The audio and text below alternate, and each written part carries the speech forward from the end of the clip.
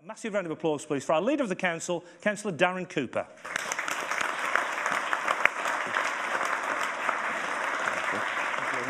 Cheers, mate. Darren, you were born to John and Norma Cooper on December the 17th, 1963 at St Chad's Hospital in Birmingham. It's my birthday next week, Phil. Your birthday next week, yes, I've clocked that. You can send me an email card if you want. Absolutely. And you're the eldest of three and the only one born in hospital. Now, you've lived in Smethwick, like me, all your life and went to Crockett's Lane Infant School. At the age of 7, you went to Parkside Junior School and then on to Smethwick Hall Boys School. And you were the first member of the family to go to university, and that was back in 1996. I ain't going to live this one down, Phil. Definitely not. But tell us, Darren, a bit about your childhood when you were growing up in Smethwick. Well, Windmill Lane is predominantly where I grew up. It's for people outside of Smethwick. It's a so-called notorious estate, council estate. I've never seen it in that context. And to be fair, Phil, I had some really happy times. We were poor people. In the 60s and 70s growing up, my father was in and out of work, but in those days you could go from one job to another job in certain fields. You know, predominantly he's a working class man, liked his 10 pints of beer, you know, on a Friday night. And it was good growing up in Smethwick. It was good growing up in Windmill Lane. You know, even then there were people from different backgrounds, different cultures, right? Predominantly a black community and some Indian community as well. So, you know, it wasn't that. We were poor. We didn't have a lot, right? I mean, I can remember having a sugar sandwich, believe it or not, when the old fella was out of work. But you know, they did the best to bring us up in the best possible way. But it sounded like you had a happy childhood. Yeah. I mean, yeah. Towards the late 60s, early 70s, a lot of the council estate blocks of flats. I don't know whether people know Brook Street, Price Street, around that area. There's a lot of masonettes. Those were all being built then. Yeah. So of course, as kids, we used to have fantastic fun, didn't we? Dodging in and out the trenches, right? That they were big into, but you know, to put the foundations of these new properties. We thought it was all wonderful, you know. And then obviously, like Victoria Park as well was there. And it's great now that Victoria Park's back to what it was like today. Now, what it was like when I was a kid, you know, and recently got its green flag status. So, yeah, in the main, it was good. You know, there was some tough times, you know, and I mean, kids of my age, you know, I'm not, you know, I weren't the most innocent of kids. And I mean, you talked about school. You know, I went to local school, to Crockett's Lane Infants, and then to Parkside, you know, and I was in the headmaster's office a few times, Phil. Yeah. You know, and my dad and mum had to go up to the school. I was a bit of a rebel, really, and I think that, you know, when I went to senior school, I left school with no qualification. Well, I had, what was it then in them days? Paul Piddick will tell me if he's sitting there. CSE, elementary maths and English, because I just messed about, you know, and I weren't, you know, and I'd see a lot of young people now who don't engage in the education system. Yeah. Right, and I can see why some of them don't, because, you know, they don't want to sit in a classroom being taught and all the rest of it. And so I can relate to some of that, but, you know, I keep telling these young people around Windmill Lane now is to get a good education, really. But I can also relate to them why they choose to mess about. So when did you become Darren Cooper, well, as I said, the teddy boy? What was that? Well, every teenager goes through the various fads. There's a few lads, mates and that I used to knock round with. Some of them became rockers, some of them became mods. I thought, don't like them. You know, I'm gonna be a teddy boy, because my mum and dad were from that era of the 50s and the 60s with rock and roll, and when we used to go to family dues, and I used to see my mum and dad doing the rock and roll, you know, and the other thing was, of course, right, Elvis Presley died, and it was massive, that was, you know. I mean, we had a telly, it was only a black and white one, right, but everybody, like, you know, it's like, oh, this man, who is this man, the king of rock and roll? And it really gave me a bit of a buzz, you know, and I thought, I'm going to get a DA haircut, have the slide down. Yeah, I think we've got one on there on the screen at the moment, absolutely. I forgot about that. It was the Mayor's charity, wasn't it? But I mean, that was a bit of for me, a sort of fulfilling of a bit of something, you know, because I've always liked Elvis Presley, and but also a lot of influence around music of my life at that time was because there was a big black community. It was reggae music, you know, John Holt and people like that, you know. So that it was a mixture. So I was a bit of I just wanted to be different, really, Phil. So I had the crepe sole shoes and the drain pipe trousers and the DA haircut and all that sort of stuff. But I soon realised when I hit 18 that perhaps the opposite sex didn't quite think that I was that, you know. Yeah, the cool. He's a bit odd, isn't he? Yeah. You know, kind of thing. So they didn't think it was too cool. No. So, and then when I started working in the NHS, I changed. I kept the hairstyle but changed the clothes. Just for the protection of the patients, probably more than anything else. The influences, you've talked about musical influences. Who have been the main influences on your life as you were growing up? Probably my dad, for first and foremost, but definitely in terms of my politics and where I get my politics and values around politics, it was definitely my father. In the 60s, my old fella stood for the Communist Party in the ward that I now represent as a Labour councillor. And as a kid, we, you know, young lad, we used to go around the streets because once the old man realised he was never going to get elected as a communist, in this country, he sort of became a little bit more towards the Labour Party, and he used to help out the local MP at the time, who was Andrew Folds. And of course, I used to go around as a kid on the back of this Land Rover with this famous actor who was our local MP. At the end of the day, he was a bit of an inspiration to me as well. And I thought, one day I'd like to do this because I'd like to make a difference for this area. Because at the time, Andrew Folds lived in Stratford, I think. Yes, I remember, yeah. And I thought, well, how can he relate to us in Smethwick if you don't even know where the local shop is, or, you know. But to be fair, I'm probably doing the guy, God bless him, a bit of an injustice. But overall, that's where I got my politics from. But the other big influence for me was actually in secondary school. And I never kind of picked it up until I hit the 4th year. I don't know what they call it now. Because I was always messing about, but they made me a school prefect. And it kind of gave me a bit of responsibility. Yeah. And I think I started to knuckle down, but it was a bit too late to actually, if you like, get the O-levels or what it was at that time. So I left school with this City and Guilds in engineering qualification because I wanted to be an electrician at that time. So that was 1980. Within a year of getting that job, that leaving school, I should say, I got a job as an apprentice trainee electrician. But within a year of that, all of the jobs in Smethwick just, and I was made redundant for the first time ever. And that's when I started doing a bit of voluntary work. Yeah. Because at the time, Dad was working at All Saints Hospital. I don't know whether many people will know All Saints, but it's still there, but it's part of the prison now, Windsor Green Prison. And I started going to work with him for something to do because I was so bored, there were no jobs around. And that's how I got involved in becoming a psychiatric nurse, Phil. And you then became a father. You've got 3 children. You've got 2 boys and a girl. And 2 years ago, you married Karen. After being together for 10 years. Yeah, Was it a slow-burning relationship? Well, you could say that.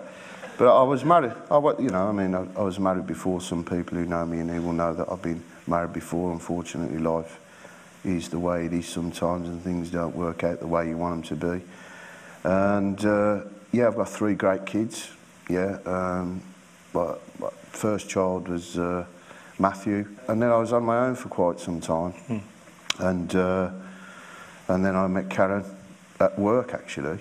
She was the secretary for for one of the consultants, and we hit it off like, yeah, we spent 10 years together, and then a couple of years ago we decided, having a chat in the kitchen, shall we get married? She said yes, I said yes. 2 weeks, done and dusted. Spent 2 weeks in, we got married, and then the next day we flew out to Zante for 2 weeks. So 10 years and then 2 weeks. Not a bad difference, is it really? You've been a ward councillor now for some years, and quite a passionate one, I sort of believe. When you first became a ward councillor, how did it feel? Well, at the time I was 26 or 27 when I got elected. I think there was a group of us that were around that age. Adam Carey, myself, Richard Young, people might remember. So there's a new batch, if you like, of new kids on the block.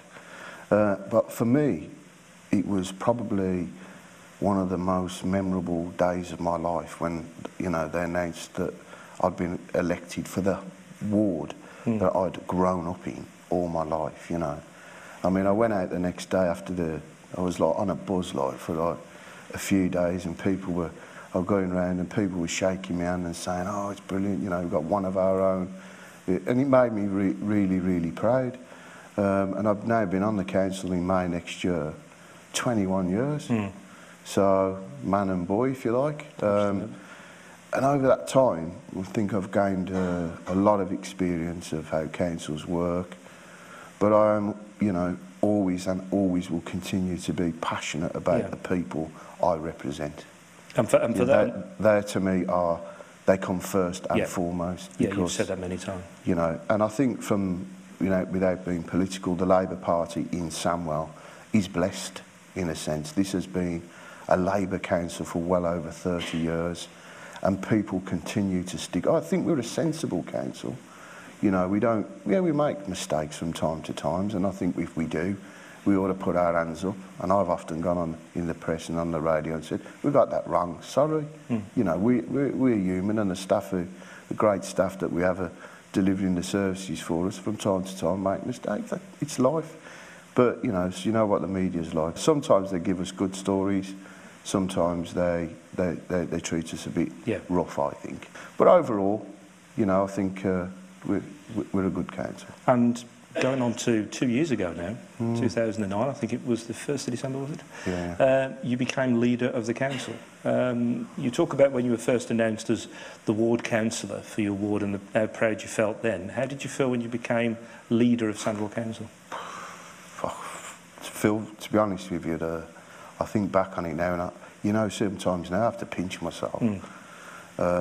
Because, you know, to become leader of you know, we've got at the moment, at the time I think we had 55 Labour councillors. We have a good, strong cabinet, all good people who are as passionate about this borough and as passionate about the people who live in this borough as I am. And, you know, a few of the group were saying, Darren, you know, we need a fresh look, we need somebody who's got a bit more enthusiasm and a bit more get up and get some new ideas, you know, because I've been pushing the leader at that time and the chief executive at that time for bigger change, for better change, you know, to do things differently, to move away from the way that we've always done this and we've always done that, and the bureaucracy of the organisation. You know, talk about the level, you know, we had from the chief executive to somebody, is Boots still here or has he gone? Boots, the big lad at the back from he's working for Serco now. But the message from the chief executive to someone like him who's litter picking, right, was becoming so confused. And if you're going to have a vision, if you're going to have change and you're going to move things forward in the interests of local people, right, then you've got to have everybody, nearly everybody, I would say, having ownership of what it is that you're trying to achieve. Otherwise, the message it's like Chinese whispers, isn't it? You know, the chief executive says, the leader says, we will do this. And by the time it gets to the bottom, right, it's the road sweeper says, we're going to do it. Yeah. So the messages are all getting mixed up. Despite the best efforts, I don't want to rubbish anybody from the past, right, because we've seen some good people go from this council under the circumstances that we faced. But we needed a different focus. And went to the Labour group, and elected as leader of the Labour group initially, right, unopposed, overwhelming support, you know, and I went home and I had tears in my eyes, Phil, to be honest. I ain't going to do the Piers Morgan thing and start crying, let me tell you. Right, but, you know, at the end of the day, I still think, you know, how passionate and how sort of emotional I felt about it at that time. Did you learn a lot from the late Bill Thomas? Yeah, I think he was a traditional leader of a traditional council, and he had some visions, and God bless him, he had a whole heap of money, yeah, that was handed down to Sandwell but via the Labour government, and it's a different ballgame now. And Bill led from the old traditional of the committee structure, from the political system, to the cabinet and scrutiny system that we have now. Yeah, where you have cabinet members with portfolios. I've reshaped that again slightly, and I will continue to reshape that. I've cut the cost of governance of the council. I've frozen members' allowances in the line with public sector workers, which I think is the right thing to do. I've even cut the chief executive's pay, God bless him, you know, because I think that is also, again, the right thing to do. And we've lost, obviously, a significant amount of senior officers. So I was thrown into the job, Phil. And then the world changed largely, because obviously nobody would have probably suspected or expected what was going to happen over the last 12 months or so. It's been a difficult year, obviously, for Sandwell, for members like yourself, for the people at the very top of the council in terms of senior officers, but also for employees. And we recently had an employee survey, and in that employee survey there was a lot of negativity around morale, around things like job security, people feeling anxious, seeing their colleagues leave, expecting their colleagues to leave at some point in the future. And that has burdened them, obviously, with more work, more responsibility, a lot of emotion going on at the moment. As a member and as a leader of the council, what do you say to those employees at the moment who are feeling those raft of emotions? Well, I think first and foremost, Phil, at the end of the day, yes, it's been tough on politicians, but I don't think it has been as tough on politicians as it has on the people who work for Sandwell Council. What I would say to people is, you know, I don't come into politics to do what we're having to do at this moment in time. And if anybody thinks for 1 minute that I don't think about people losing their jobs day in and day out, given the fact that I myself am a public sector worker, I'm a nurse with 30 years experience, and I am having to reapply for my own job. I'm currently on the at-risk register, and if I don't get that job, I probably will be made redundant. So I can't share the experience of every individual member of the council or employee of the council, but I certainly have my own personal experience of what people are going through at this moment in time. I came onto Sandwell Council to make a difference, not to cut jobs, not to cut services in the way that we're having to cut them. And if I had a real choice, Phil, I certainly would not do it the way that it is being done at the moment. This council took out last year £31 million. Now, Jan talked about the other 90% of the budget that we still have, which is true. We still have significant resources, but most of that resource is tied up in his salaries and jobs. And the office of, what is it called? I can never get this right. The offices of this thing that the Chancellor set up, business or whatever it's called, is supposed to be an independent body, suggested last week that a further 700,000 public sector jobs could go between now and 2015. Even in Thatcher's day, nurses and social workers were never made redundant, you know, and it makes my skin crawl, yeah, to do and to have to take some of the decisions that we've had to take. And Phil, I would also say that I probably would have made some of the changes that we've made at the top. Yeah, we had far too many senior managers in this council. I'm not being rude or dismissive of anybody who's gone. We've had good people leave. I've been saddened by some of the people that have left the council. But I come back to the politics. First and foremost, the people who elect me, yeah, are the people that I have to speak up for first. Secondly, are the staff that deliver the services, because without them, the people local people would be even more upset. And I believe that some of the things that we've done, that I've done as leader of the council, have put us in a good position to try and protect frontline jobs. It's been tough, and it's going to be even tougher. But we still have a significant amount of money as a local authority to spend. But as they continue to cut us, we're looking at another potentially up to £19 million again next year. Inevitably, you can only cut so much bureaucracy and so much fat, and then you have to start cutting services. And that is the part for me that is most difficult of all. But you talk about pride, though, with not only what you do, but obviously a lot of pride's coming from you for the staff that are putting in a big shift at the moment for Sandwell Council. And obviously that's almost depicted in some of the customer results that we've had recently from the My Council roadshows that took place over the summer. In spite of all what's going on, in spite of the horrendous cuts that are being made across services, staff are clearly working incredibly hard because the customers are telling us that, aren't they? Well, absolutely. If you look at some of the recent customer surveys, local people are actually saying the services are getting better. The street cleaning, the potholes, yeah, those are the services that the bin collections, the recycling, these are the services that the majority of people see. Only a certain amount of people use the education system. Only a certain amount of people use children's services and adult services.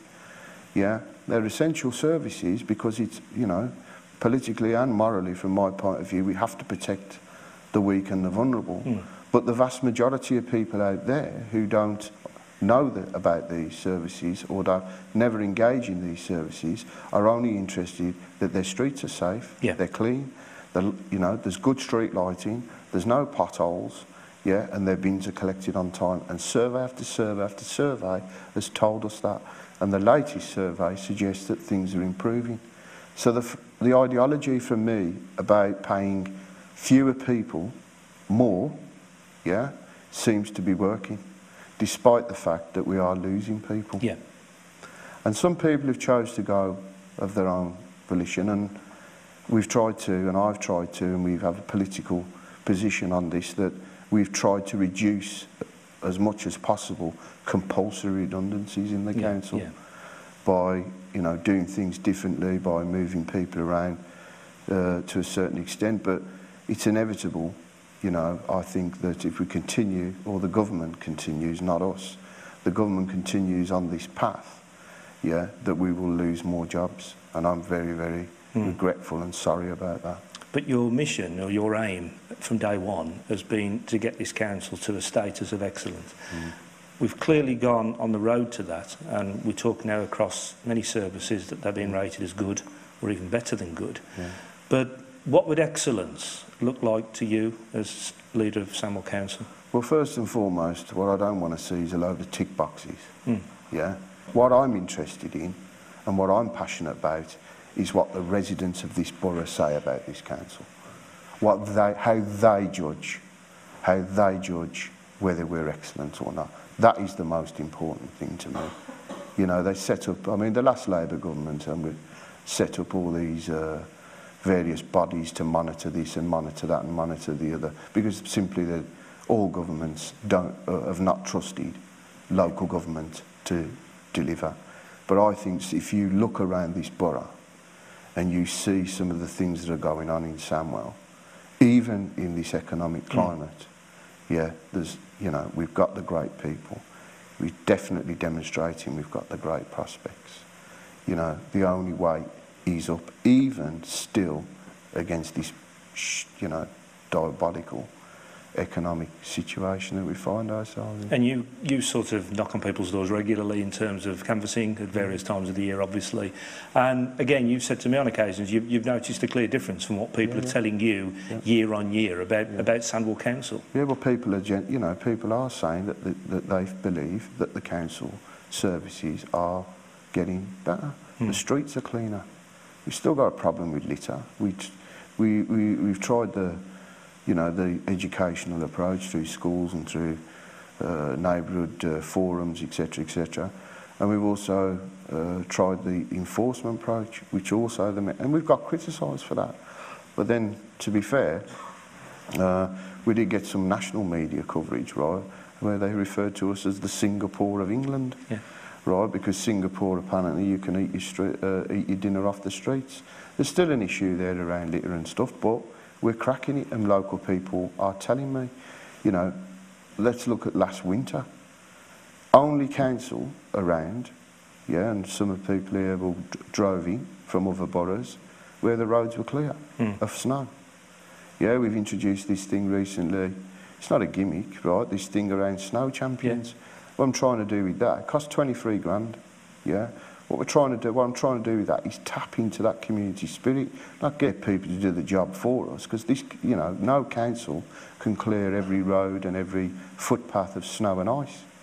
Yeah, but certainly if we can tap into that community spirit that we've got in this borough, you know, we can get people clearing the snow for old people from the front door, or disabled people from the front door, or the paths and all the rest of it.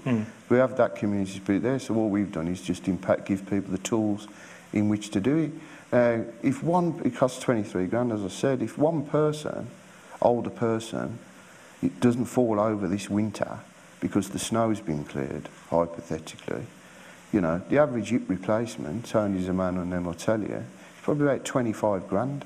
If we stop one or two people in the whole of Sandwell falling over this winter and breaking a limb or breaking a hip, that scheme's paid for itself. Whichever way you recycle the money, it's all taxpayers' money, isn't it? Absolutely. So. Let's go back to you as a man then. Darren Cooper, West Bromwich Albion or fishing? Which one do you prefer most? Baggies. Yeah, well, everyone knows that I'm a big Albion fan. I've been since I was knee-high to a grasshopper, as they say, Phil. Tell you a little story. When we were kids growing up on Windmill Lane, you can see the hawthorns from Windmill Lane. And we used to trot along there, walk along and go up Alford's Lane, down Windmill Lane and up into Alford's Lane, over the bridge by the Blue Gates, up the hill, and trot up to the Albion, you know. And I used to sneak in, Phil. When I was a kid, I used to sneak in. Is that gap at the Smethwick end? Yeah. Oh, so me and about 8 of me mates, you know, we used to sort of like just go along, and never, because we didn't look, you know, pocket money, I had a paper and all the rest of it. We never had enough money to get in the Albion, right? But so we used to sneak in, but we got to know some of the people on the turnstiles. I think that's why that Jeremy piece changed to them smart cards. Right, because he found out that I used to sneak in the Albion, because some of the lads on the turnstiles used to let us in, to, you know, just before the game started. So, and then when I obviously started earning some money, when I started nursing, I bought a season ticket, and I've had one ever since. I think football in the winter, I'm going to dodge the question a little bit. Football is definitely Albion in the winter, and in the summer it's fishing. I got, you know, with what I do, because I'm still working as a psychiatric nurse, you know, as well as being leader of the council, I need an outlet sometimes, and 5 hours, I match fish, right, so there's about 16 of us in the club, right, and we fish contests in the mornings and afternoons and stuff, and then have a beer and stuff and all that, as you do. And the fishing, 5 hours fishing, no mobile phone, no iPad, no nothing, just me, the lake, and me fishing. It chills me. Yeah. So, and then I'd ventilate all my feelings at the Albion, as Paul will tell you. Yeah, and at the fish in the summer. Yeah, and as you know, at the end of the day, you let off a bit of steam. The referees, you know, etc., etc. You let that bit of steam off, you know. But also, you know, it reminds me of who I am, because despite all the money that's in football at the moment, for me, football is still a working class sport, right? And you know, education or no education, I still see myself as a working class man, you know. And you know, at the end of the day, we want everyone to aspire, right? But I do think that social class still plays a significant part in people's lives, and even more so now. So as we talk about the future then, it must excite you, because you've talked about great people, and by great people you've talked about not only the employees that work for Sandwell Council, but the people who live in this borough as great people. We've talked about the place itself, and you growing up in Smethwick, and touching on to great prospects now. It must excite you that there's so much regeneration activity going on that you can see with your own eyes emerging from the ground, so to speak, not only in West Bromwich, but also in your own hometown of Smethwick and other areas of Sandwell. That must be exciting for you to watch as a leader of the council. It is, Phil, but some of the plans or some of the things that we're now seeing come to fruition, like the Tesco's development, the college, the public. I think I was over at, what is it, not Provident Place, because that's a loan shark, isn't it? Prospectus Place over the road there the other day, looking out, watching all the little dumper trucks running around on this site over here. But those plans were put in place 10 years ago, and have taken, you know, this long to come to fruition. The important thing, I think, is we could have lost all that because of the economic situation that we now find ourselves in. But we haven't. We've continued. We've got good people like Nick Bobolo and others who are really, really driving the regeneration and transformation agenda. We're talking to businesses all the time about come to Sandwell. You know, myself and Jan have done a number of business meetings, and we are, despite these economic difficulties, gonna see house building continue.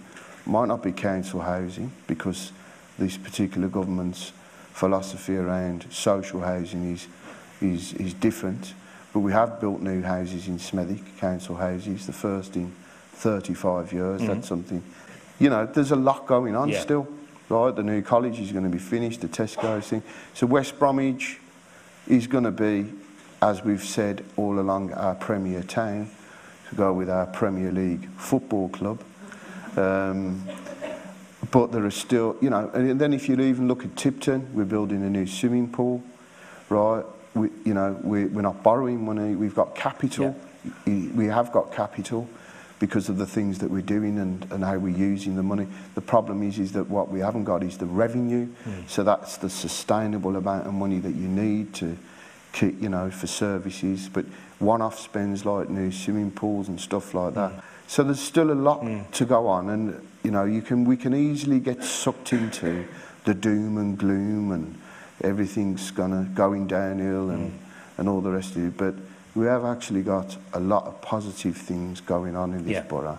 And on top of that, Phil, what we've got is some damn good people working for this council, you know, and never underestimate that members don't appreciate what officers do for this council and what they do for the residents of this borough, because every time we meet, we talk about the people that are working for the organisation that are making it happen for local people, and it is, you know, it's without what the staff do, we can't do what we want to do.